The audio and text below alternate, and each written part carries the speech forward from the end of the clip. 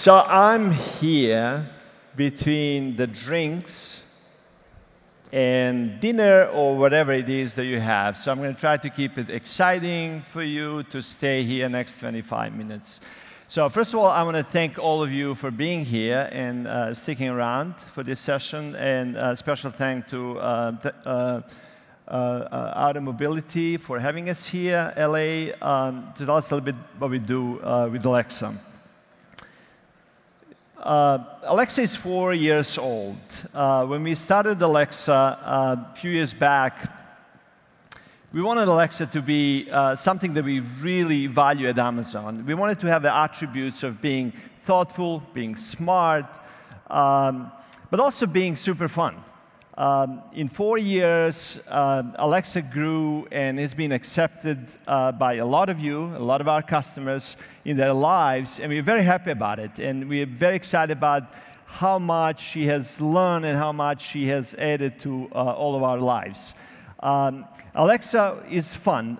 Just in last year, she told over 100 million jokes, and she sang so many happy birthdays. How many of you had a happy birthday song by Alexa? There's few. That's great. Yeah, I love that. My kids play that all the time. And it's not a birthday, but they play happy birthday because they love to hear Alexa play happy birthday. A few months back, we announced a lot of additional Echo family devices enabled with Alexa. We innovate on behalf of our customers, and we listen to our customers. Our customers tell us we love the Echo devices, we love the Alexa, but we'd like to have more of these in our life. We would like to have, one of the feedback was, I have a couple of these Alexa devices.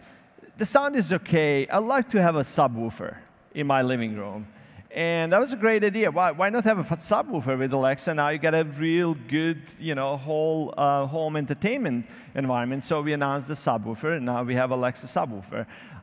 With the addition of our devices, we also have hundreds of partners out there. They're building Alexa into their electronics, into their devices, and we want to have Alexa present wherever you feel you want to have Alexa with you. And we'll talk a little bit about mobility, but and how we think about mobility. And if we focus on how we listen to a customer, as we are, really customer-obsessed company at Amazon, we look for good feedback, but we also look for feedback that's not so good, so we can improve. On the good feedback, we have received, since Alexa has come out, over 100,000 five-star rating. And half of those ratings have "I love Alexa" inside of them. So we're very happy about it. Alexa has been also proposed to a few 100,000 times. Alexa, would you marry me? And so that's sort of interesting and exciting for us as well. We make super easy for developers around the world to take the Alexa SDK and embed that Alexa into their electronics. And so we can turn those devices into Alexa-enabled devices. But we also created a platform, a development platform for developers to essentially build the skills or services or applications. So we have over 50,000 skills that are available out there. Some of my favorite skills for on the go, on the mobility is XSM skill, Starbucks skill, where I just sort of order my coffee and so forth. But there's so many different skills and applications that developers have built in over 190 countries. Alexa has become more personal. I have a nephew's birthday coming up a few days ago. My brother told me it's his birthday, and I forgot about it. And I said, okay, Alexa, remind me, my nephew has a birthday on 28, and she did that reminder. So there's a lot of work that we do to essentially make Alexa more personable. I talked about a fun. She tells the jokes. My kids love the, fart joke. I don't know why, but it's sort of fun for them. We also recently announced this whisper mode in Alexa, and it's kind of spooky when you hear it for the first time. You say, kids are sleeping, say, Alexa, play lullabies, and Alexa, okay, I'm going to play lullabies, and then plays. But Alexa is more conscientious, and so she's smarter that way. She's more contextual as well. She's more conversational. If you do turn the follow-up mode in Alexa, you can say, Alexa, Seattle, and it's overcast. You want to go somewhere where it's sunny, and you go, Alexa, what's the weather in LA? And say, well, it's a 65, it's super sunny. And you say, Alexa, book hotel there. And Alexa knows that, right? That you talked about LA, and that she will give you some options for hotels in LA. So one thing that's a pet peeve for most of us that do anything with the conference rooms, is those meetings never go well when you have a conference rooms. If you have a cameras or you have some sort of AV system and you have a dialing system and you try to connect and figure out how it works, it takes forever. 10 minutes after you somehow connected in a conference call. What we have done with Alexa, we took Alexa to business, and we created a conference room solution where you can just say, Alexa, start my meeting. And Alexa does that. She just starts the meeting. A few weeks back, I was in a room with a bunch of people, and I said, Alexa, start my meeting. And Alexa says, it's not on a calendar. I'm not going to start a meeting. I said, what happens? I'm having a conversation with somebody else. Why is it not on a calendar? What have you? Third person started reciting the number. And Alexa ignored completely everything that we talked about, and she picked up on the third person that was giving the access number for conference room, and all of a sudden she said, your conference room just started. And that was a really delightful experience, even for me. I work day in, day out on Alexa, but that was really delightful for me to see how smart she's got to recognize those kind of things. We also put Alexa in hotels. There's a lot of hotels right now that have Alexa inside. That you can sort of order service, play music, and all those sort of things. So that's pretty exciting for us. But we're here to talk about on the go and the mobility. And what is that we're doing with Alexa on the go? My day today started at home. I wasn't in a car before I was sort of thinking what I'm going to get. So the way we think about mobility is, I want to get from point A to point B, and I'm going to do some things in this span of time while I'm driving to my destination or I'm commuting to destination. So my commute started at home in the morning when I said, Alexa, start my day, gave me the weather, told me the news, and it says, by the way, this is what's happening on your calendar, and this is the traffic to your destination. You expect to drive to take about an hour and 20 minutes to get to LA. And so just before I left, I said, Alexa, what's the traffic on 5? I came from Orange County, and it gave me the traffic, so it gave me sort of good understanding where I need to be. And when I got in the car, I said, Alexa, take me to Staples Center. And it automatically popped up direction to a Staples Center location. That was it. And along the way, I had a few calls. I called my mom. I did a few business calls. Alexa called this, Alexa called that. I didn't have any conference calls, so I didn't use that feature. But imagine a scenario by which you would do exactly that. So introducer said the voice solution, and I will paraphrase. I'm not going to use exact same words. Today are having a hard time in the vehicle. And how many of you actually do enjoy current voice solution in your existing car? They don't work. They don't work. Exactly. So you don't enjoy it because it's really, really hard. And I have existing voice solution. I worked in the automotive industry before, and it's a hard problem to solve. And so the reason I joined this team and I wanted to build something here is because it's really difficult to get a voice working in a vehicle, but I think that's a future. I think that what J.D. Power research tells us is the #1 issue inside the vehicle for car manufacturers is a Bluetooth connectivity and a voice. And it's having a profound impact on total in-cabin experience. And I think we can solve that. December 4th, we're doing a little webinar, and I encourage all of you to join and listen. We've done a little study with J.D. Powers to do a little research around what's happening in a cabin and what's happening at home in the voice solutions. And so this research points out that folks actually do want to have a working solution in the car. They want to have immersive voice forward but backed by visual experience. And the current solutions are not closing that gap. So a little plug on that event, you'll learn a little bit more to what the research shows. So what people do in a car, they want to be productive. I mentioned conference call, I mentioned calls. They also want to be entertained. In our current implementation, in our research, we see close to 50% of the time people spend in a vehicle or while they move on the go, while they're commuting, on entertaining themselves or consuming some sort of information. And that's consistent today. People spend a lot of time on the radio. But when we have Alexa in a vehicle, we also see they spend a lot of time on listening to music, listening to podcasts, to books, news, things like that. So they want to be entertained. And when we think about mobility, we don't think about just mobility in a car. We also think about you on the go and you using all kinds of different transportation methods. And so wouldn't it be great if Alexa is actually with you while you're waiting for the bus or the tram or the station, or you're trying to get a scooter, all that things. And if you can find a location for that scooter. So we also been in a situation for us that have kids in a situation where the kids are crying in the back, or they're asking how much longer to get there, or you just want to have a quiet experience inside the cabin. It wouldn't be great if you can just say, Alexa, play video in the backseat entertainment, and play some white noise on the front of the cabin.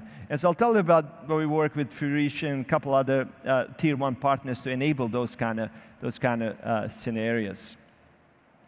We want Alexa to be more seamless, to follow up. So for example, if you're in a car and you're driving and say, I want to get to Staples Center, or what's the Staples Center address? The very natural thing that Alexa needs to do is to assume that you're actually driving or getting there and should have a follow-up that say, well, here's the address, and would you like me to give you directions there?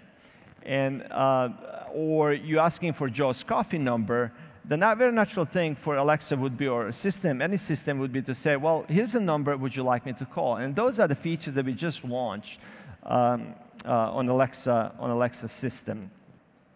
Inside a car, it's very important for a voice system to be contextually aware and to understand what's happening with the vehicle. So for example, today, you may be running out of gas, and some premium vehicles actually do a pretty good job in sort of prompting visually that you're running out of gas, and here's a couple of stations that you want to go and refuel, or running out of juice on a battery, you might want to stop by and get some more juice.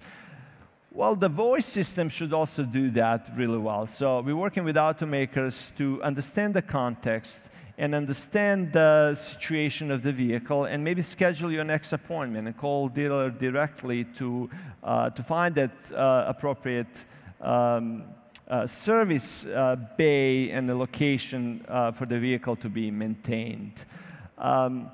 Midwest got snowed in last week, and wouldn't it be great if you can just sit in your home and say, Alexa, defrost my car, or start my car, warm up my car, and defrost. And indeed, in some of these situations, that certain vehicles, and there's a lot of manufacturers that actually do exactly that today, and we're making that even easier. This is quite interesting what we've seen out there. We started this Alexa on the go, Alexa Automotive work about a year ago. But before that, and why we started, the demand for better in-car voice system has been tremendous.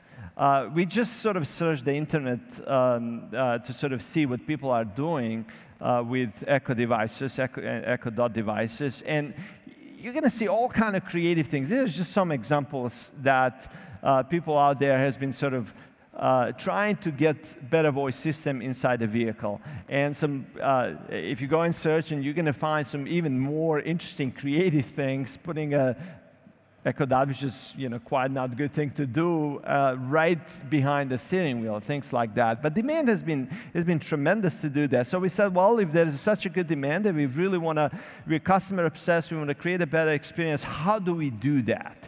And the best way to do that is actually to have Alexa fully embedded in a vehicle system. So she is always present. She listens when you summon the Alexa, and she can do all the things we talked about.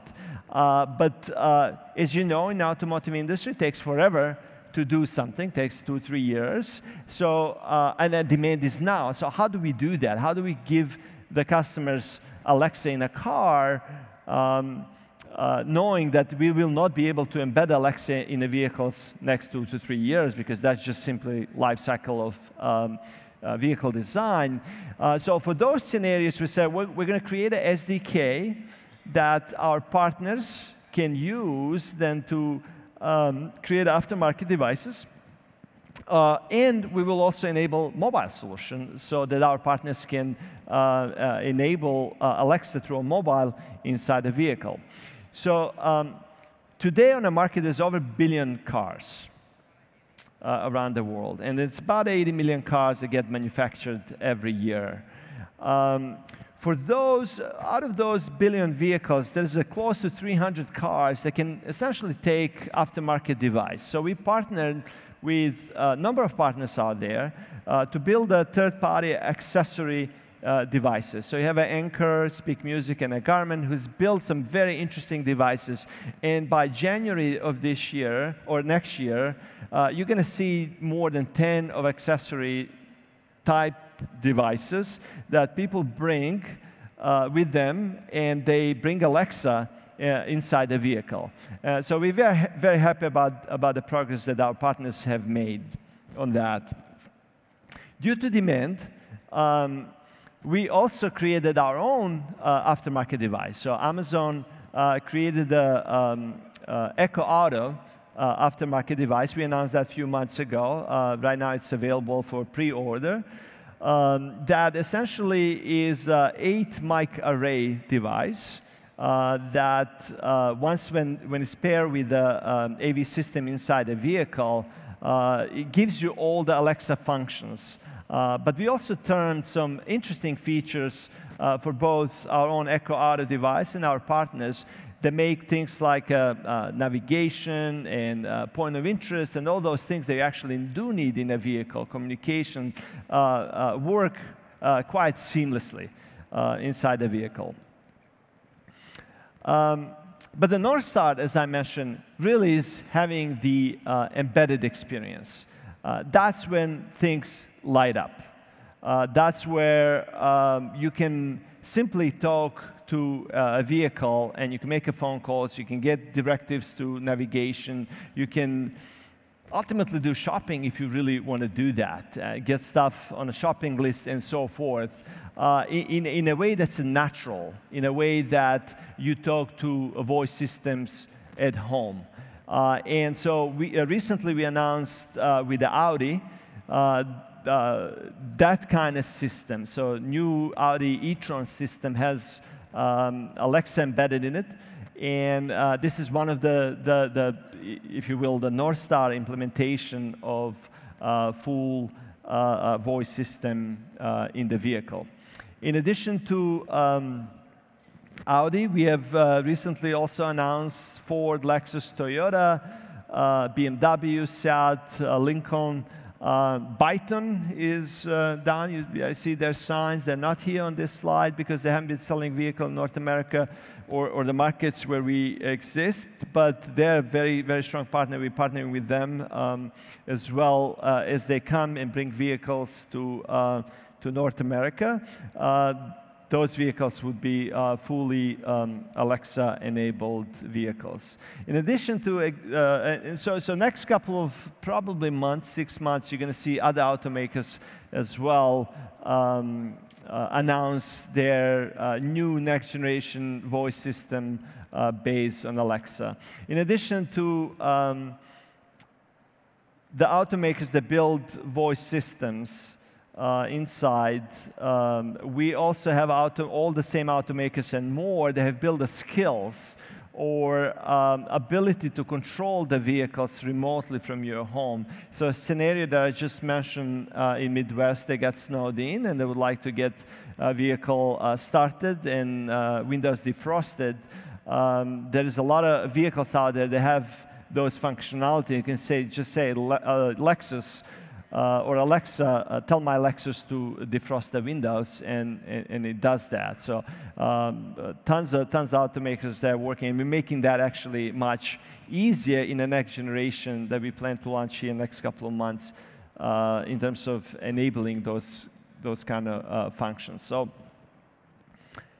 it's always day one at Amazon, and I joined Amazon a year and a half ago, and I learned that every day is a day one, and this is just a beginning. What we plan to do, or what we do with Alexa in the mobility space, and I encourage you to follow Alexa Auto and to learn more about what we're planning to do. And we have CES, some interesting announcement at CES, and I look forward to see some of you at that event as well. So with that, thank you. Enjoy your rest of the evening.